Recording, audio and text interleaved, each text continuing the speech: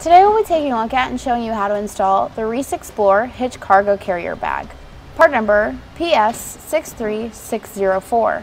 This is a water-resistant cargo bag that holds up to 15 cubic feet of gear, and it's perfect for your hitch cargo carrier and your truck bed or on your roof-mounted cargo carrier.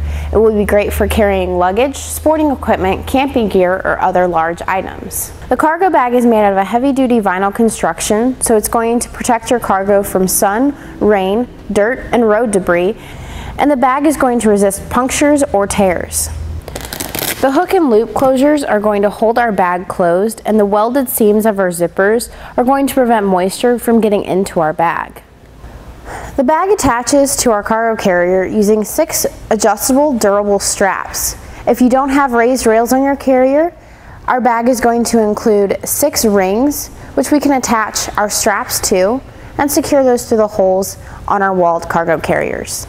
The bag itself is going to measure 59 inches long by 18.5 inches wide by 24 inches tall and have 15 cubic feet of space. The attached zippers are going to open up on 3 sides of our bag, allowing us to gain access inside our cargo bag. We do have the option to add on a small padlock, which is available at etrailer.com, to secure your gear inside and prevent theft and tampering. The Reese Explorer cargo bag also folds up for compact storage. This will be great inside your trunk, hatch, or inside your garage.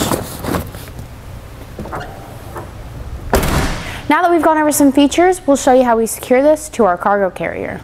We're going to start by taking the shorter end of our strap around our rail, feeding our strap through the top and then down through the bottom. We'll pull our strap through, but we don't want to tighten it up all the way since we still have to secure the top. Here at the top, we're going to secure our strap to the top buckle the same way we did the bottom.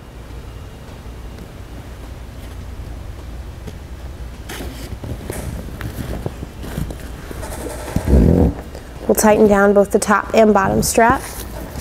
Then we'll repeat that same process for all our other straps. I would suggest tucking in or tying up the excess strap so they don't fly around when driving down the road. And that's going to be our completed look at the Reese Explorer Hitch Cargo Carrier Bag, part number PS63604.